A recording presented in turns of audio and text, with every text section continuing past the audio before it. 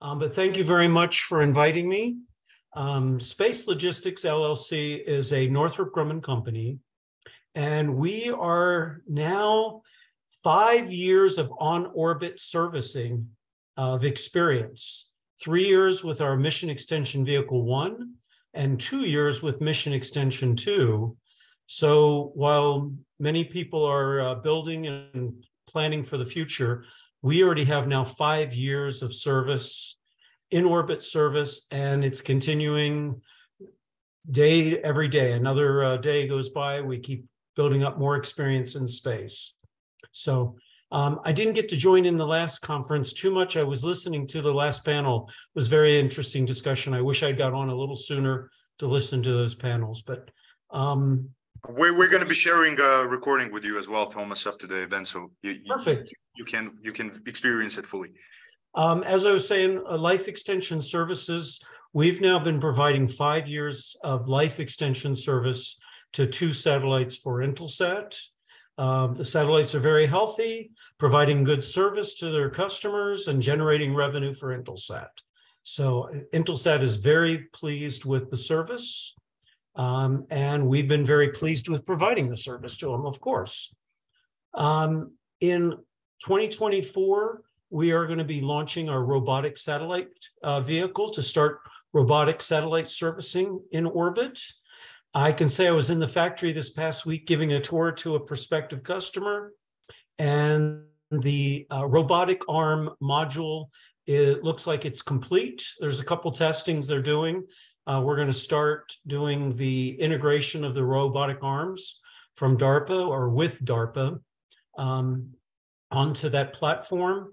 And the Geostar 3 bus, I understand, is on its way from our Southern California location to our factory in Dulles to start the integration of the satellite bus for the robotic satellite. So exciting times coming. We're preparing for a launch in 2024. And we'll also be launching the first 3 of our mission extension pods for customers that have contracted with us for those mission extension pods to extend the life of their satellites, station keeping. In 2025, we're also going to be starting our capability of refueling and geoactive debris removal with our mission robotic vehicle. Our mission robotic vehicle will have a passive refueling port. We won't need fuel in 2025, but it's the capability will be there by having it. We'll also have the capability of doing removal of debris in the GeoArc. There is debris up there, but there's not too much, but we will be actively discussing with customers about removing debris from their orbital slots. And then in 2030, as part of the Northrop Grumman plan, we hope to support their in-orbit assembly and manufacturing plans, along with other plans that Northrop Grumman has. We may be launching additional mission robotic vehicles by 2030. If we were to support everything that Northrop Grumman has planned, we will have to have mission robotic vehicles in a number of orbits to support them. So moving forward, going very well from our company. I had already talked about on this one here a little bit about MEV1 and MEV2, which have been in service now for a cumulative of about 5 years. And the mission robotic vehicle, I gave you the status that it's in construction. The first 3 MEPs are in construction in our Gilbert, Arizona factory. Those are under construction for launch in 2024 also.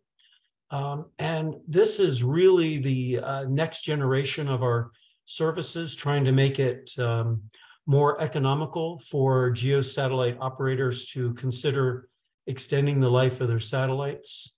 And later I'm going to go through a why. Why would they want to do this? But some of it's in there, value proposition, deferral of CapEx.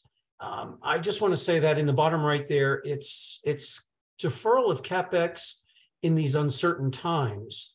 As LEO constellations and MEO constellations, some of the geo operators are trying to determine Is it good to buy a brand new geosatellite? Is there going to be a market for 15 to 20 years for them? With extending the life of the existing assets for 4 or 5 years, 6 years, they can really see, is the market really deteriorating or will it continue to expand and grow?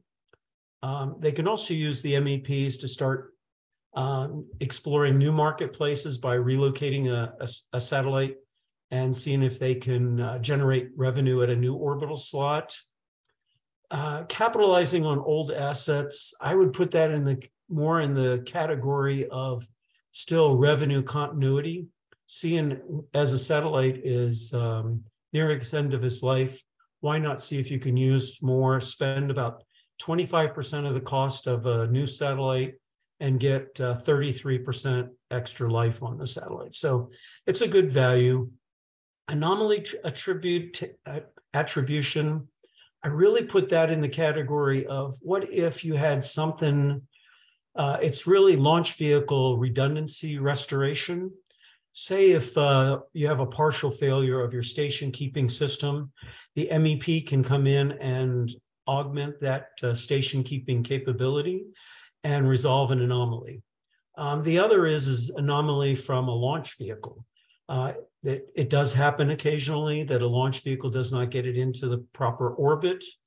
And a lot of times geosatellite operators are wrestling with, do they use the on-orbit fuel to make up for that difference, knowing that they're going to lose years of service? With an MEP, they can restore the life expectancy of that satellite back to what its original business plan was, so they can try to recapture their investment. Very important for geo operators. Revitalization, this would be more as there's some discussions about being able to augment the spacecraft, adding new capabilities to it. Think of adding a payload on the mission extension pod as it's attached to the spacecraft, where actually could add a payload to the spacecraft by putting it on the mission extension pod. A lot of customers are looking at the possibilities of adding payloads onto the satellite, and until this new capability, once it goes into the payload fairing on the launch vehicle, it's done. It can't really change the spacecraft once it's launched into space. Yes, there's software-defined payloads coming, but the ability to actually add a different antenna, maybe a different frequency, is very challenging to do in space. So just watching to see if any questions after comments like that, and whether I'm going too fast for it. No, you're going just fine, Thomas. Okay, I know that I had about a 30-minute window, so I wanted to make sure I stay within it. So Sure. When I was talking about the new satellite servicing, which is the mission extension pod, that's what you see in the center. On the left is the mission robotic vehicle. You can mostly just see the mission robotic vehicle module that's under construction right now at our Dulles facility that I just saw this past week. The robotic arms are just finishing up their thermal vac testing by DARPA. I think they've actually passed all their testing for the robotic arms, and we're looking to start getting them integrated in the next 2 months, 3 months onto our robotic module. And then it'll come back to our Dulles campus to be integrated onto a Geostar 3 satellite. We've announced the first customer, which is to Optus, and the next 2 MEPs have not been announced yet. We hope to announce them soon once we get everything finished with that customer. But the first 3 are all sold. We're actually in negotiations for number 4, and it should continue growing as the customers see the value of a mission extension pod. We're getting more and more interest in mission extension pods and providing these to customers in the future. If you want to see more, you can go out to our website and actually see a nice computer-generated video on the mission extension vehicle and the mission robotic vehicle. So what is a mission extension pod? Well, it has a couple of features and functions. The big thing is that it is a propulsion augmentation system. It has its own solar arrays, its own batteries, its own electric propulsion system. It has its own attitude control when it's in free flyer, before it's attached to a customer. We're looking into its ability to supplement attitude control on spacecraft. It's really a matter of size differential. The MEP's mass is only about 350 kilograms in space. So a 350 kilogram vehicle doesn't move a 3,000, 4,000 kilogram spacecraft that easily in space, moving it around.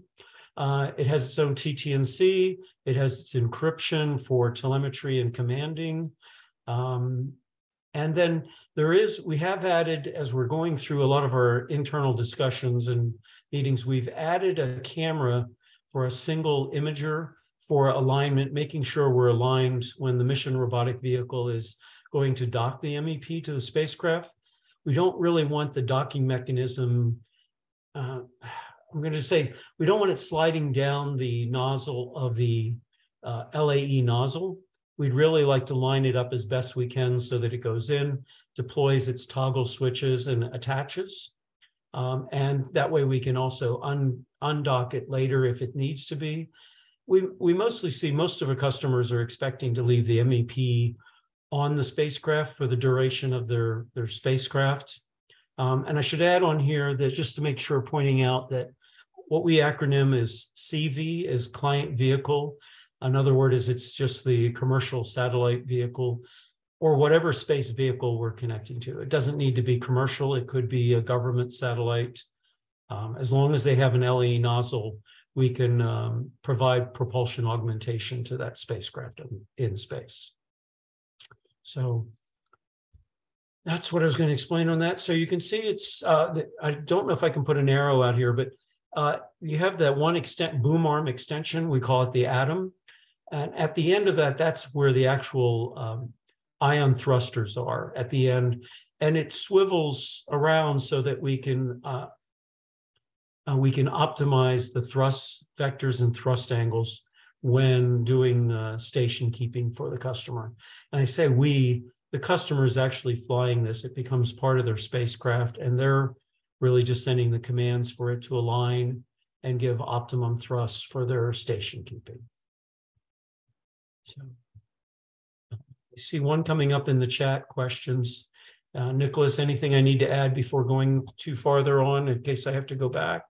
No, so Nope, you that's can actually continue, no and I have some questions for you also at the end that I will ask, and there's going to be some more questions from the attendees as well. Oh, no problem. You can just finish the presentation first. And all right, so this picture gives a nice computer-generated visual of the RS-GS payload, and what we would use as all the radar, LiDAR, and visual capabilities for being able to do rendezvous, proximity operation, and docking of an MEP to the spacecraft. Now, so the robotic vehicle will actually capture the MEP in the customer's orbital slot and will then actually dock it to the spacecraft. We don't have the MEP having all the instrumentation to do RPOD operations. We have that all on the mission robotic vehicle to do that. The mission robotic vehicle has both C-band and S-band communications for telemetry. And then there's a list of all the cameras that we have on there. The one thing is we don't have is a really high resolution camera. We have to get in relatively close to a spacecraft to take pictures and take radar imagery of it. This is not something we would do from kilometers away. It's really best for us to come down within 100 meters, even 10 meters. We can build a really good 3D image and camera pictures and documentation of a spacecraft. When we're coming to inspect any type of potential repair of a spacecraft, we want to come in and be able to get a very good high resolution picture then of it and radar, so we can provide that to the original manufacturer of the spacecraft so they can determine what actions to be taken to potentially repair a spacecraft. We won't determine that. We'll work with the customer and the spacecraft manufacturer that designed and built the spacecraft. Okay. We're going to the next slide. What's the major question? Let me just see going down here. So this was just to try to give a overall. We've done a lot of analysis work. We've completed our CDRs both for the MEP and the MRV, and the mission operation of the mission robotic vehicle with the MEPs. That's why we started construction. But during that CDR evaluations, we also then evaluated bus structures, and we're highly confident of all of these spacecraft that the MEP would be able to support them and provide us propulsion augmentation for those spacecraft. Just the way they were designed, without any modification of the spacecraft in orbit. We're not doing any type of surgery or changing anything. We're just going to dock to it, to a spacecraft that wasn't designed to be docked. That's the beauty of our design of our system, the way we've designed it, is to dock with something that was not designed to be docked to. But we've gone through and if I don't say, I put just the spacecraft bus. I should have put the manufacturer. So an A2100 is a Lockheed Martin satellite. The BSS 702 is a Boeing satellite. DS2000 is a Melco satellite. FS 1300 and FS 1300 short and tall are Maxar satellites. E3000 is Airbus satellites. Spacebus B and Spacebus C is Thales Alenia Space. And Geostar 2 and Geostar 3 are Northrop Grumman built satellites.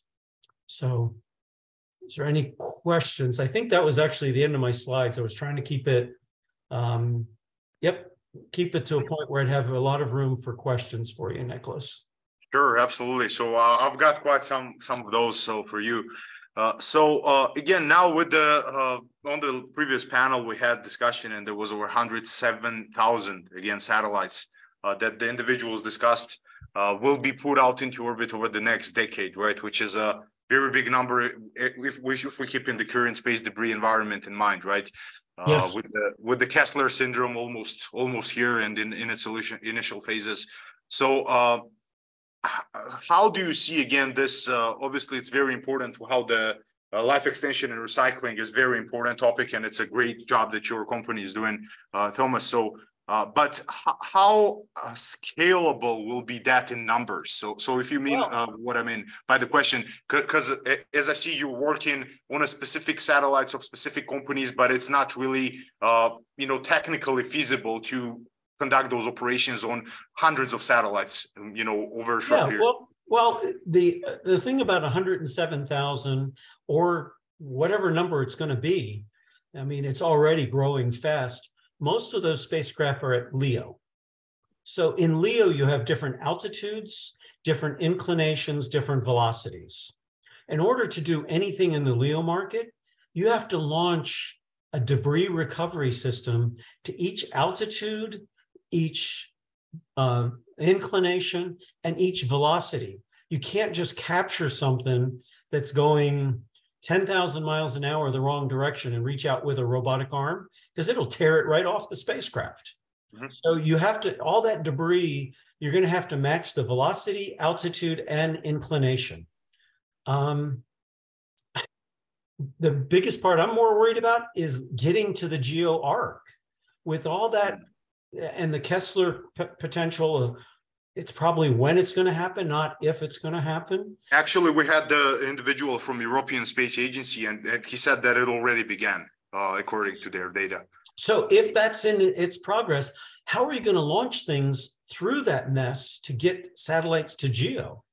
That's, I mean, you deploy the payload fairings as you get into the upper atmosphere. When you get, since I was in the launch business for half of my career, you deploy the payload fairing very early, so there's no protection for the spacecraft. Launching through that debris, it's just going to be random luck to get a GEO satellite through that mess in the future, if this really occurs. So orbit debris at LEO is very, very challenging. And the real thing is who's going to pay for it.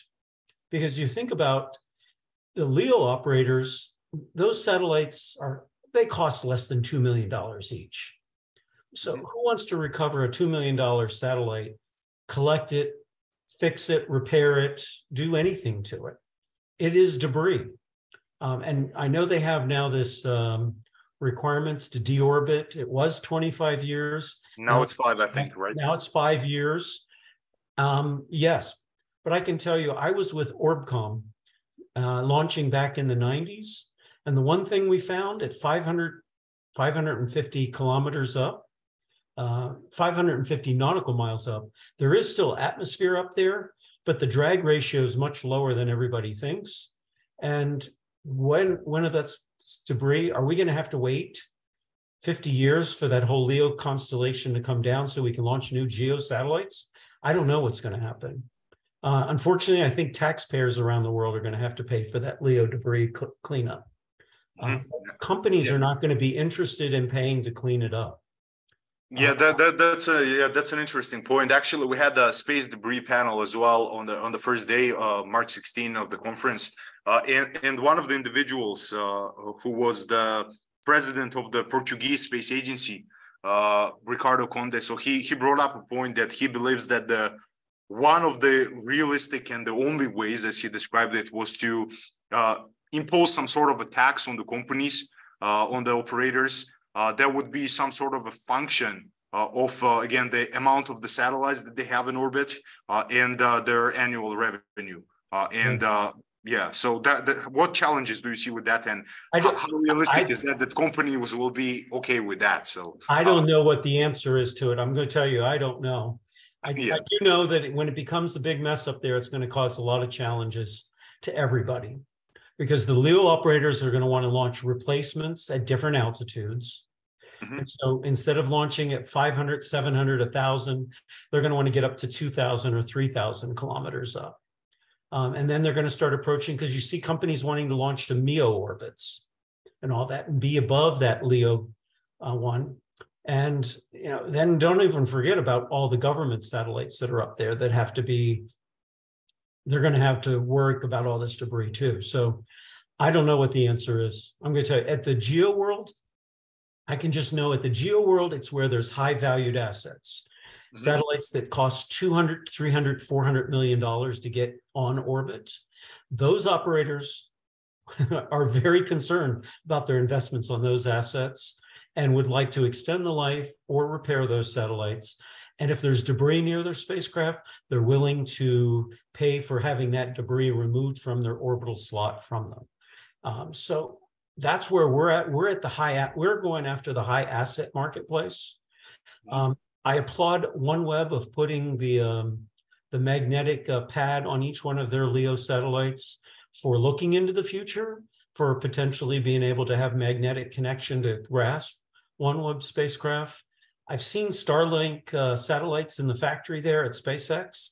I didn't see a metal plate or something, what their plan is, but their plan is just to deorbit, to have enough fuel to deorbit those spacecraft. So each of them have plans, and I sure hope they've planned well. That's all I can say. I don't know the answer, though, to it.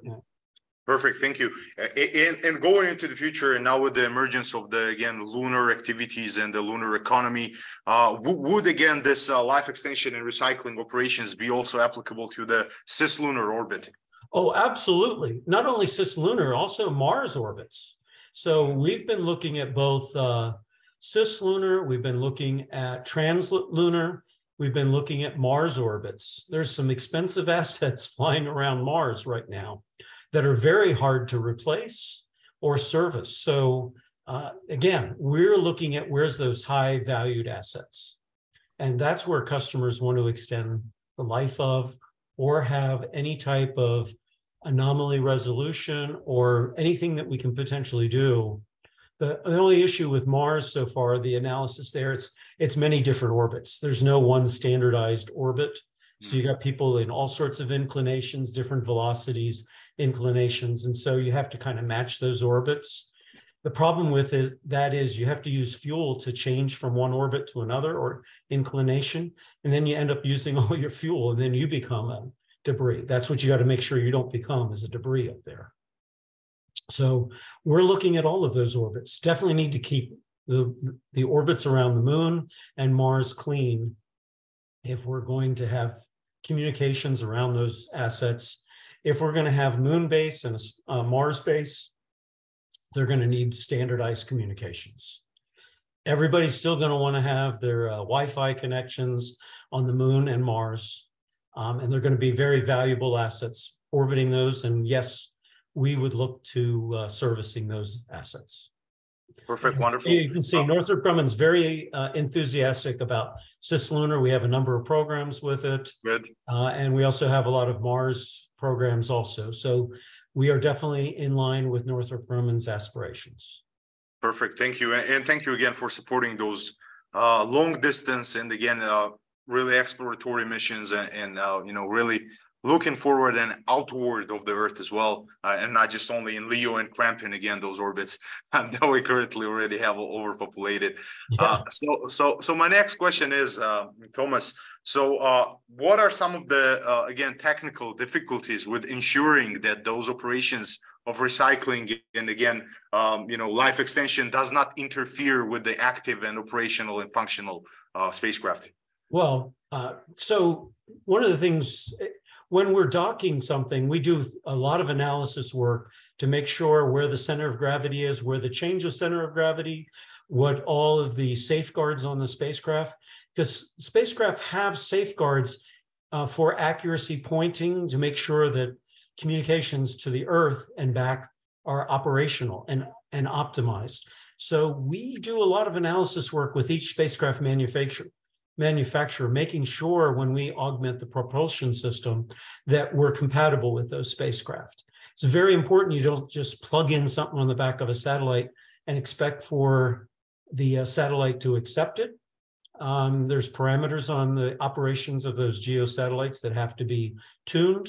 A lot of them have some margins in those, but all of those we have to work out with each spacecraft manufacturer. And as to recycling, I mean, that's what we're definitely promoting. Instead of putting those geosatellites into graveyard orbit and adding another geosatellite into graveyard orbit, why not recycle it and use it? It's the ultimate thing of deferring putting another asset in space.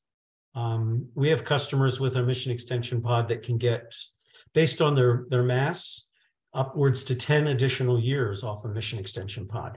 We designed it optimal for a 2,000 mass spacecraft to get about 6 additional years of life.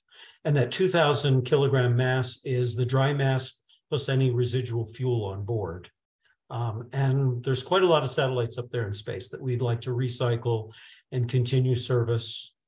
However, it's always things about making sure that the electronics are working, the solar arrays, transponders. I was talking to a customer that if they had more of their tubes still operational, they would love to extend the life of the satellite, but they've had some on-orbit failures of the communication tubes that generate transponders. So if you don't have fully redundant transponders, customers are a little weary of using satellite capacity that's not fully redundant. Perfect. And we have 1 more minute left. So I have the last question for you also, Thomas. Of course, absolutely. And I believe we will be in time. So how much of automation level is happening during, again, those operations, and what role can artificial intelligence, you know, play to help make it more autonomous? Well, everything we do is autonomous. What we have is hold points so that we can recalibrate and verify that we're at the right position. So if you ever watch one of our videos, I mean, our docking operation takes days. I think it's a total of about 14 days of proximity operations. And we have a number of holds, far hold, near hold. And most of those are just to recalibrate and make sure that all the measurements are correct before we move to the next position. For artificial intelligence, as long as it's doing the same thing, it's still going to be, you're going to want to calibrate and make sure you're in the right place in the spacecraft. You don't want to just, let's say, poke a hole in the middle of a satellite or in the especially with the assets of that price, right? So. Of high valued assets, no, you do not want to do that. So you need to come into different hold positions and recalibrate and make sure you're at the right position before. And that's why we use a mixture of type of sensors and cameras to make sure we calibrate that we are where we are. And if you look back to some of our operations of MEV1, there's a number of times we came in, calibrated, and come out, and we'll do the same thing.